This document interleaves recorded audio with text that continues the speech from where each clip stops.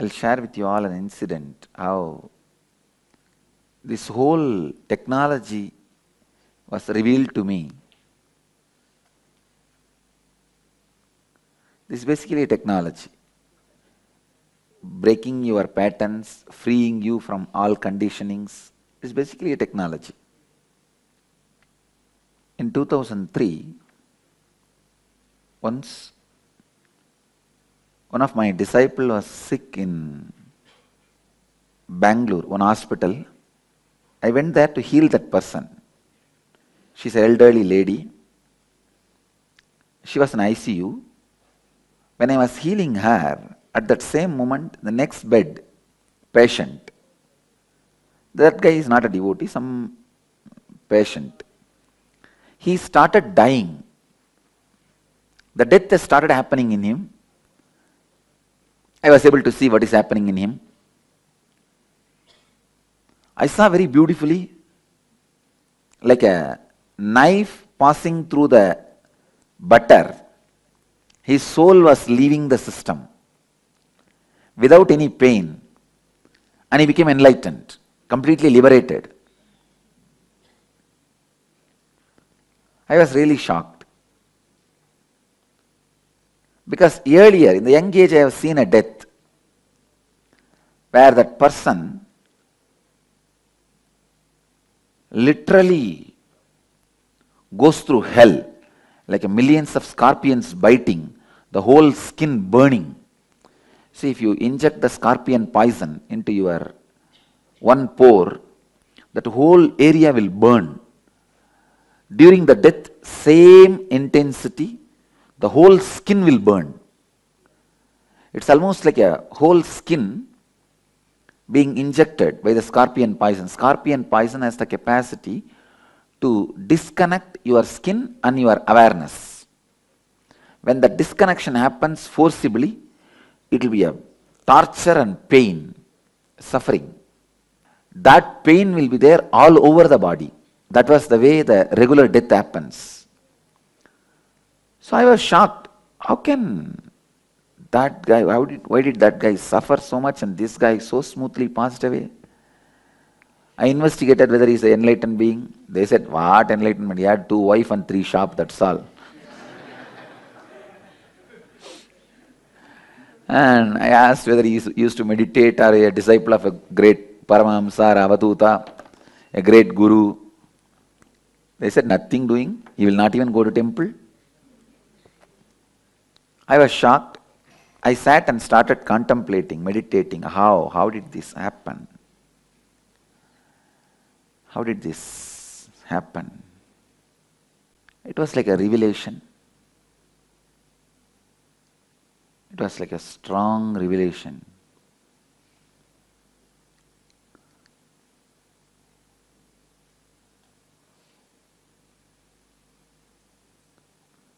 I could see very clearly. Even now I am trying to see and repeat exactly as it happened. I could see very clearly.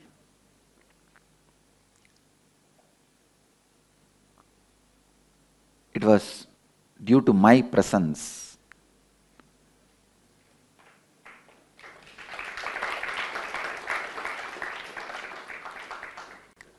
See, I am not claiming anything supernatural or extraordinary or all that.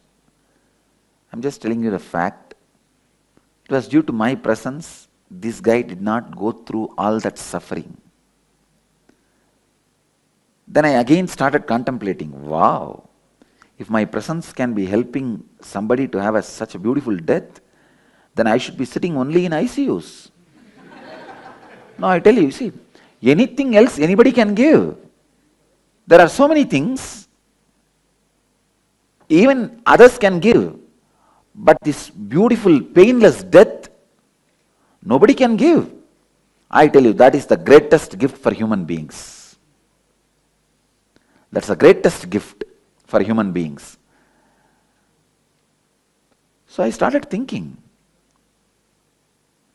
how can I reproduce the same experience in human beings in large scale? After all, I had a little engineering background. So, anyhow. So the next thought I had was, can I reproduce this to large number of people, the same experience?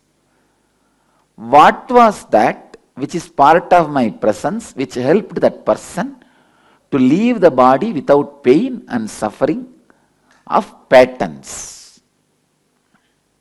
Now you need to understand a few things.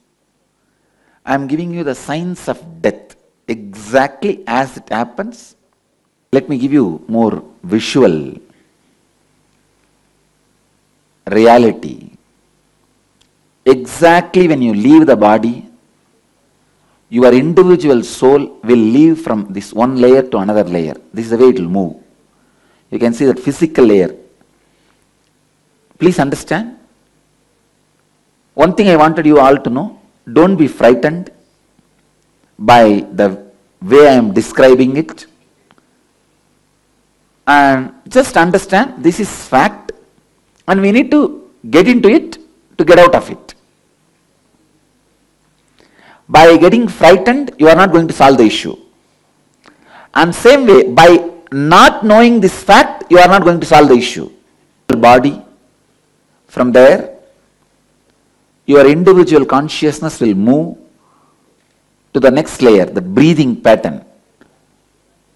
That was the time your whole skin will release kind of a poison like scorpion venom.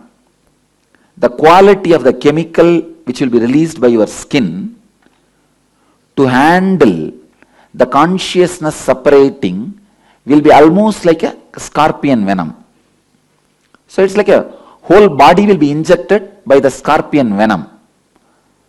If you are bitten by a scorpion, after a few minutes that whole area will become frozen. Have you seen? It will become like a wood, solid. Like a peeling your skin. The separation of your consciousness and the skin starts happening. That's the first step in the death. Then your whole consciousness gets centered on the breathing. That's why that feeling like asthma or wheezing. When that settles down, your consciousness moves to your mind. Tremendous suffering about you not living your life completely, you not actualizing yourself. But by the time you are medically dead, only 2 layers, your body will be active. By the time you go to the mental layer, the third component of you, you will be declared as medically dead, clinically dead by doctors. But after you are declared clinically dead, around 42 minutes you take completely to settle down and take another one body. In that 42 minutes, any engram inside is very strong, can get you back to the life. Those people only we call people who had near-death experience.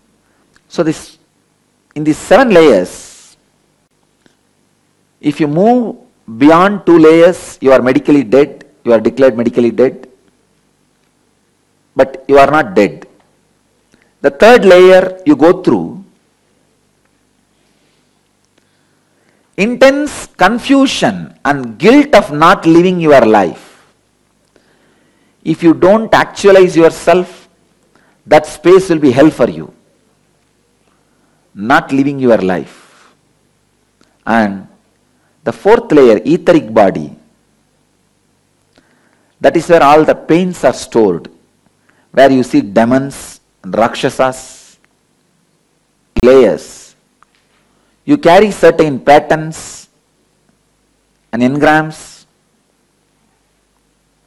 which we need to break and free.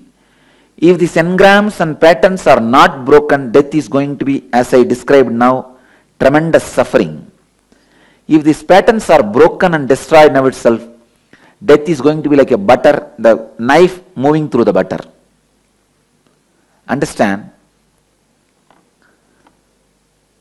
What my presence did to that person, the second death, the same thing I am reproducing on all of you now itself through this technology, through this method.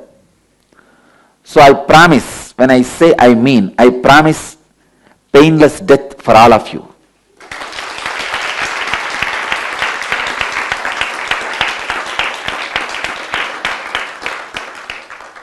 Science got downloaded into my system to help the people to have painless, peaceful death and restful awareness in the end of the death. That is what we call enlightenment. But when I started teaching this science to people, I discovered not only the quality of death, even the quality of life after this program has started drastically increasing. See, when you don't have patterns and engrams, your life also develops, increases the quality. That's when I started teaching this program to youngsters. I started telling, hey, science of death is not for the people only who are about to die. It is for the people who are about to live.